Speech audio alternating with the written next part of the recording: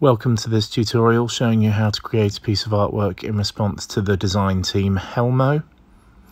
And you will see I've already opened up a photograph of myself where I've magic wanded away the background and filled it with black, and I have turned myself black and white using image adjustments black and white.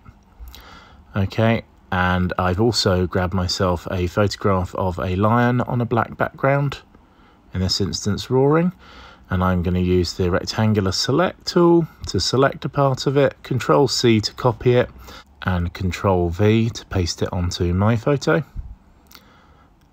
And I'm just going to resize it. Remember to hold Shift while you resize to keep the image the same shape.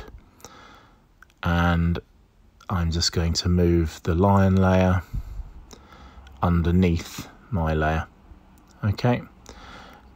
I'm also going to shrink down my image so it's not quite so big, so it doesn't cover the whole thing. But that means that I'm now going to need to fill the rest of the space. So I'm going to grab the paint bucket and the black and just fill the rest of that area. Okay, and then making the double exposure effect is so easy, it's unbelievable. I double click on the top layer. I'll just drag this over so you can see, and I just uncheck the R there, and boom, that is literally all you have to do. Click OK. I feel I'm a little bit bright there, so on my layer I'm going to go Image Adjustments, Brightness and Contrast. Again, I'll move that over. I'm just going to bring the brightness down and the contrast up, just to make myself look that little bit more dramatic. Click OK. And the last thing we're going to do is just deal with that bit that's kind of my shoulder cut off.